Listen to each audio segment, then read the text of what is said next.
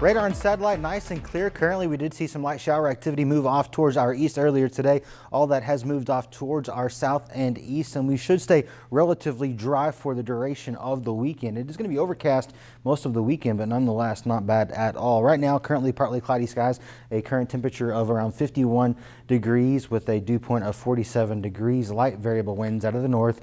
Tonight, we are going to drop down to about 44 degrees, and we'll continue to see those partly cloudy skies with a nice breeze out of the east northeast at around 5 miles per hour. We're a few degrees warmer tonight than what we were this time last night. Say about 9 degrees warmer in Wiggins, 7 over in Macomb, Hattiesburg, and Laurel. About 4 to 5 degrees warmer than what we saw this time yesterday. As we move into the weekend, we're going to continue to see those mild conditions across Mississippi, portions of Alabama as well. The rain is likely going to stay off to our south and east, but as you can see, once we get here close to home, we do see some isolated shower activity, but all in all, we should stay mostly dry through our Saturday and Sunday. Mostly cloudy for tomorrow. At the noon hour, cloudy skies, 58 degrees, warming up to 65 by the 5 p.m. hour. Possibly some peaks of sunshine, but generally speaking, overcast and cloudy. So here's what you need to expect. More clouds than sun, and we're going to see just a very, very slight chance of a shower tomorrow. Rather cloudy on Sunday. And Monday is when we begin to see more clouds build into the region. Temperatures do warm up, and so do the afternoon rain chances for our Monday.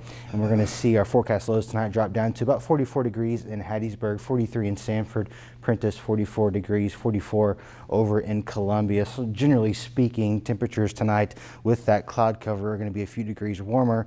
That's cloud cover acting as a blanket to keep those temperatures up in the low to mid 40s. Warming up tomorrow to the upper 60s across most of the area.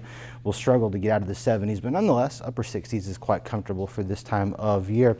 As always, our forecast is brought to us by Richard Schwartz and Associates. We'll take a look at that 7-day here. Just a very slight chance of a very isolated shower for our Saturday. High temperature of 67 degrees, mostly cloudy Saturday and Sunday. Now on Sunday, we are going to see a 68-degree high temperature, much of the same again on Monday, except a decent chance of rain showers on Monday through about the middle of next week. Temperatures climbing into the upper 60s, into the low 70s. By the end of next week, temperatures are unseasonably warm into the 80s. Once we get past those rain chances Monday, Tuesday, and Wednesday, that's when temperatures ramp up into the 80s, but they steadily fall right back down behind a cold front that passes through Thursday, dropping our temperatures back down to closer to where they should be in the 60s. Pretty good. Pretty warm. Bad joke. No more tissue, please.